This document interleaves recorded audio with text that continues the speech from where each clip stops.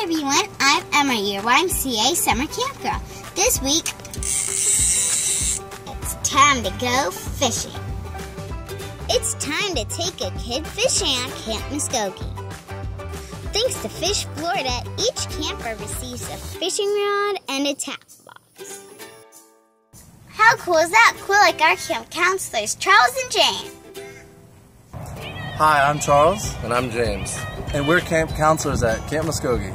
With fishing this week, we've covered all topics using a fishing pole, as well as teaching the children how to bait their hooks and to tie the knots to get them ready to go and fish all on their own. Today we hit the water first thing in the morning, and it was off to a rough start at first, but then we saw that as some children caught little bait fish, they cast it out and one child caught a 16-inch largemouth bass, which raised the excitement to a new level. Yeah, there we go. Oh my!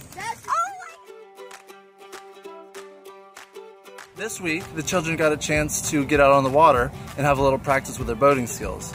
This was a great opportunity for the kids to feel a sense of responsibility. They were in charge of their own vessels, and each child was taught how to properly board the boat as well as exit. And when they were on the lake, they got to take turns and work together to have a fun experience on the water. At camp, we like to keep things fun. We allow the children to come up with their own camp names. Some children are Dodger, some is Squid Nugget, some is Casey and Tintin.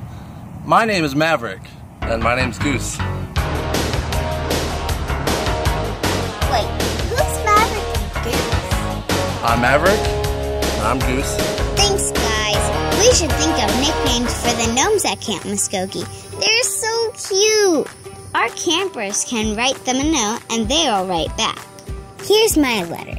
Dear Emma, we love all the colors, but our favorite is red.